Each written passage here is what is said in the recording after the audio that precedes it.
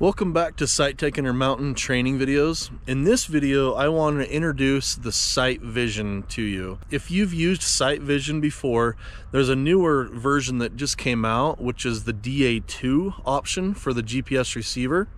I wanted to introduce it to you, and if you haven't used it, I want to go through all the different steps that it can perform through site positioning, for site calibrations, for measuring stockpiles, for checking slopes, areas, boundaries, and most importantly, one of the coolest features of SiteVision is the ability to load in the model, the 3D model, and the surface, and be able to go out and visualize it kind of in an augmented reality option.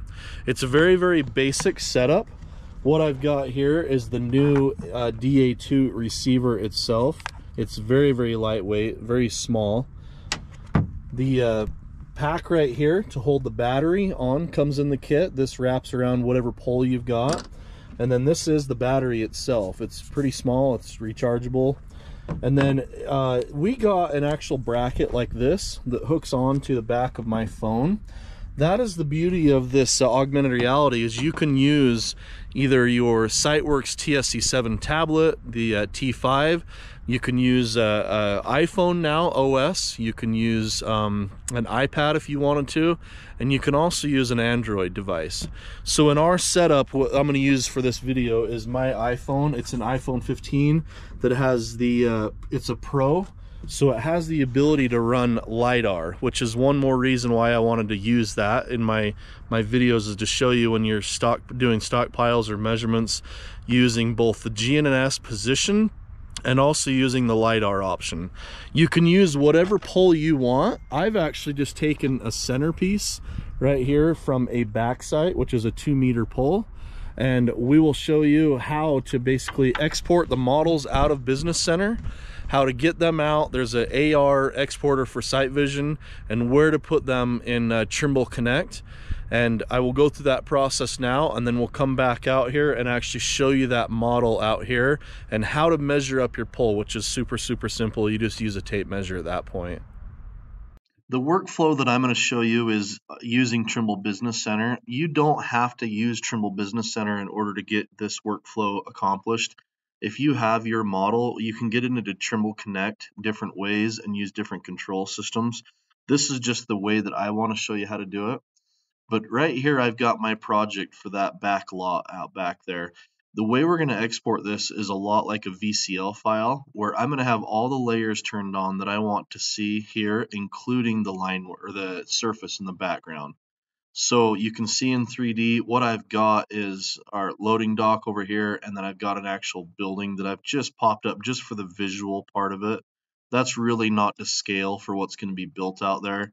Same thing for these other buildings over here, just where they're going to be. I've actually got an elevated surface just for the visual. So when I've got it to this point, in the export tab, you've got quite a few different options here, but under the construction data tab, there's one in here down a little ways, about 3/4 of the way down, called the SiteVision AR exporter. This one's going to give us the cal file, the TRB file. My Business Center here is already calibrated, so we'll get the cal files and the other ones that we need from this export. So all I'm going to do is, in my selection right here, I'm going to just highlight everything here like a VCL file, and then I'm going to go ahead and export that out. I'm going to go ahead and save it to this and hit export. Okay, once you open up Trimble Connect right here at the top, you can go ahead and see any projects that I already have in here. I have a SiteTech Wheeler Salt Lake demo lot. In here, I've already got an actual design in here, but I'm going to create a new one for the one that we just exported out. So I'm going to hit this add button over here, and I'm going to create a folder. We'll just call this the SiteTech Southwest Corner with buildings. So I'm going to submit that, and it'll create me a folder right here. So all I got to do is open this up, and then on the right side here, I can hit add, and I can upload files. So I can either drag and drop them, or I can browse and find those files. I'm going to browse. Once I've found my files right here, the .cal, TRB, and VCL, I'm going to go ahead and just highlight all three of those and hit open. And now on the bottom right here, you can see that it's uploading those files. Once these files are in here, they're good to go. That's all I got to do. Now I can just go retrieve them from out in the field from the SiteVision app that's loaded up on the phone. Once you start the SiteVision app on your phone, the first thing you want to do is go to the Tools option here and go to the Configuration, and you're going to want to set up the information for the pole that you're using. It can be configured differently for each one, but you have to have a height of the pole and then an XYZ as you see here. Those can be just done with a tape measure, and it's just to where the center of the pole is in relation to the camera. Go through these steps right here, and then you can go ahead and go out. All right, now once you have the app on your phone and you've loaded all the designs, this is my setup right here with this pole. Like I said, it's just my iPhone on here. You can get bigger tablets or different options. I've got the battery hooked at the top here, and I've got the GPS receiver on the top here. All you got to do is just turn it on right there. Once you're here, you just start this Trimble Sitevision app up, and it'll go ahead and sign in.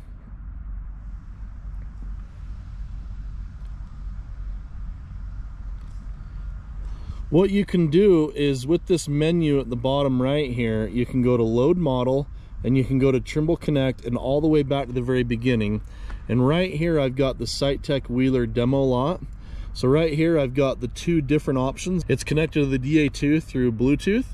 So in here now I've got my SiteTech finished grade with buildings, and then just the normal flat surface out here. So I've got the one with the flat surface and the building sticking up. I will do one that has utilities in the bottom here in the future, but all I have to do is load that and then load that one right there. And at the bottom here it'll say SiteTech Southwest with buildings, the .trb, and I hit the little green right there to have it load. Now the only thing that's left is I've got to actually connect up to my either radio. If you were using a TSC7, you can hook up to a local base. This one has the Trimble hub option, or in our case I'm going to use VRS. So I'm going to go ahead and come into the menu, and I'm going to go to Tools, and I'm going to go to GNSS Settings, and in here I'm going to use the same source, the end trip, and I'm going to go ahead and fetch for our server account, and I'm going to go ahead and save and connect. So it's going to restart the correction service. Now that that correction service is on, you can see at the top left it's got 27 satellites, but it wants me to hold the antenna up and just wait a minute while it goes ahead and makes that connection at that point. And then what it'll do is it'll have me walk straight forward for about 10 yards. That number can be changed, so now it says walk at least 10 yards straight. It'll count down as you're doing this.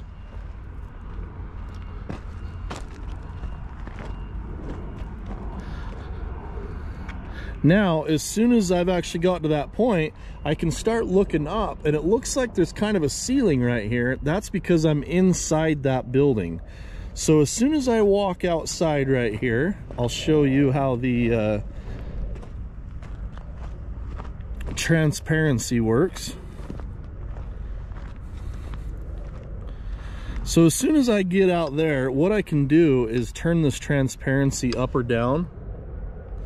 So if I turn that transparency all the way up, you can see that I was actually just inside the building, and that's why it looked like there was a ceiling. Now, as soon as I walk around, I can go ahead and just start visualizing my job site. So over there is the two buildings as you come in, the main road. Right here is the parking, the semi-parking I had set, and then here is the actual edge of that building. Now, you can turn those layers on and off. If I walk over here, you'll actually see the pond.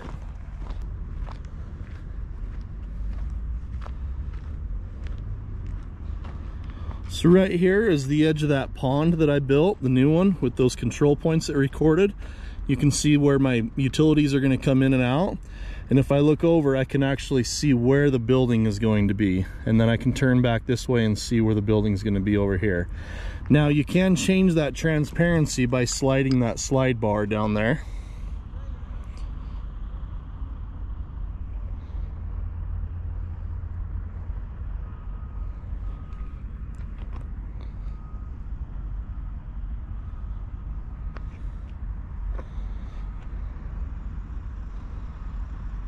At the top right here, you can hit the layers button and you can actually turn on and off specific things. So existing fence, you can turn off the new design if you needed to and just see the surface, or you can go to the bottom and actually turn the design off, which will just show you the line work out there. So now you can see the rim of the building, the actual line work, which is my utilities coming in. Here's my blue edge of pavement and back of curb, and then the actual grading lines or contour lines, if you will, for the pond. All that stuff can be turned on and off at this point. Existing topo, whatever you need to turn on and off at that point. So that's how you take the files from Trimble Business Center, export them out, put them in the field out here, and load it into the data collector. Here's a model that we overlaid over an area where they're actually building a new interchange. This is going to be where the road will come down. You can see the line work as we turn on and off the transparency.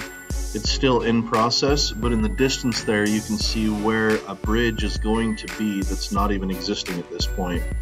Building in a bridge right there, rechanging the road, and extending an existing bridge.